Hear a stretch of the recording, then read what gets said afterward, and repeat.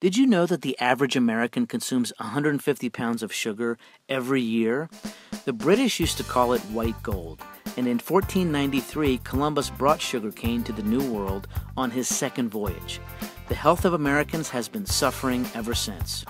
In the 1950s, high-fructose corn syrup was invented, and it's chemically about the same as table sugar.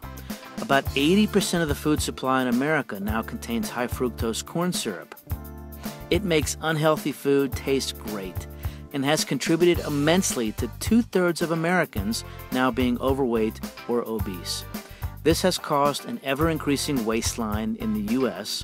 and issues with diabetes, diabetic neuropathy, and all forms of nerve compression. The correlation between sugar and nerve compression is actually fairly straightforward. The excess sugar in a person's system tends to pull water into peripheral nerves and makes them swell. While the nerve itself is swelling, sugar actually makes the nerve covering less pliable and more resistant to accommodating the swelling nerve. With a swelling nerve and a less pliable covering, damage begins to occur. Less blood and oxygen get to the nerves, and resulting pain and numbness results, which is called neuropathy.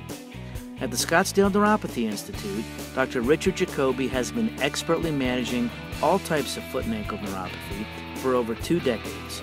Effective options include nutritional modification, pain medications, laser treatment, regenerative medicine with stem cell therapies, and surgical decompression options.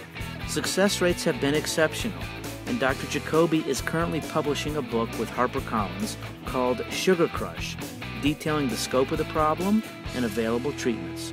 For more information and scheduling appointments at the Scottsdale Neuropathy Institute, call 480-994-5977 today.